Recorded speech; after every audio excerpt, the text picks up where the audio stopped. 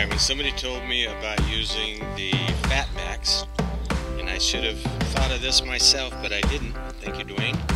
But the Fat Max has got a new feature with a magnetic connection on the end, and I thought magnetic is my thing. It's going to be perfect. So with my magnet, that magnetic fits perfectly on the end of the Fat Max.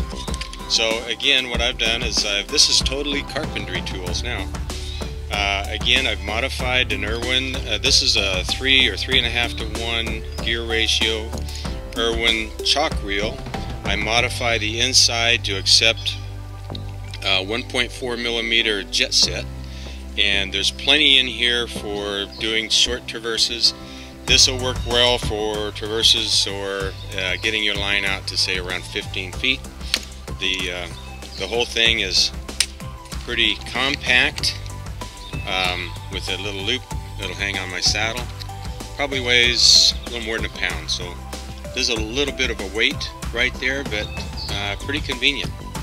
So the way this works is you can throw the magnet out, flake out a little bit of line, and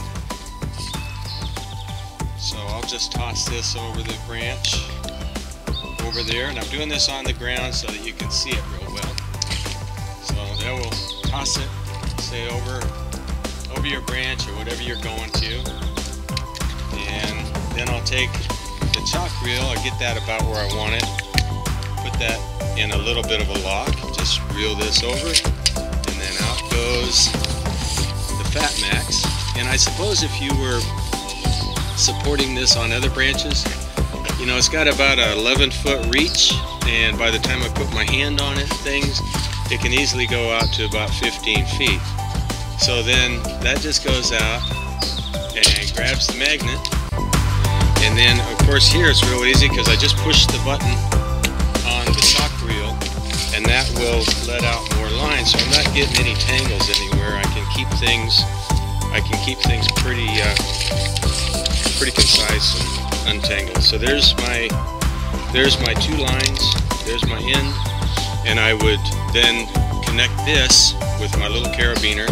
I'll connect this to the spliced end of my climbing line. That goes back over to the branch, connects above your hitch climber pulley,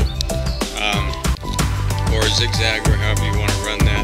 And there's your line, pretty easy to set up to 15 feet with the Fat Max and a chalk reel and a Mumford magnet. Pretty cool little setup, and I'm going to have a good time playing with this in the tree. I'll go weigh it so we know exactly how much it weighs, and post the video. Thanks for watching and subscribing. Alright, there's the guy, and it actually weighs about 29 ounces, so it almost weighs 2 pounds for the total.